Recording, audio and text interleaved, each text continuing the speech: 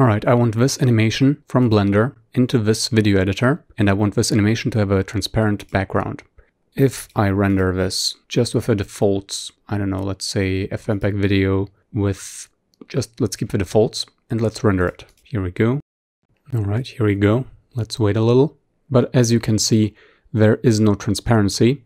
Okay, so here's a file. Here's a video editor. Let's drag it in. And of course it doesn't work. The background is gray. Okay, so first things first, in Blender, go to the render properties, go to film and enable transparent.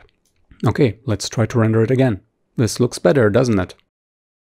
Well, let's go check. I think it just overwrote the file. Yeah, let's see, does Olive update? Yeah, it updates. We have a black background, not what we wanted. Why is that? Because in the output properties, we can see there's BW, black and white, and RGB, red, green, blue. But what we need is RGBA. Let me just extend this a little so we can see better. Basically, you have to find a format which supports alpha or transparency in video.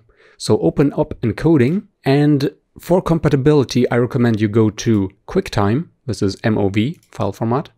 And for video codec, simply go for Qt animation. That's it. Now you have RGBA here available. Click it, simply render now. Of course, you can take a look at these settings, check out the bitrate, maybe you need something bigger, etc., etc. Take a look. But for now, let's just wait for this to finish. We will have a MOV file this time instead of MKV, which is the default otherwise, and it should work just fine, I hope.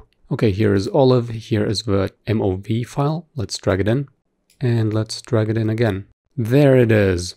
Background with video. There you have it. This is the failed attempt. This is the successful attempt. This is how you do it. I hope this was useful. Give this video a like if it was.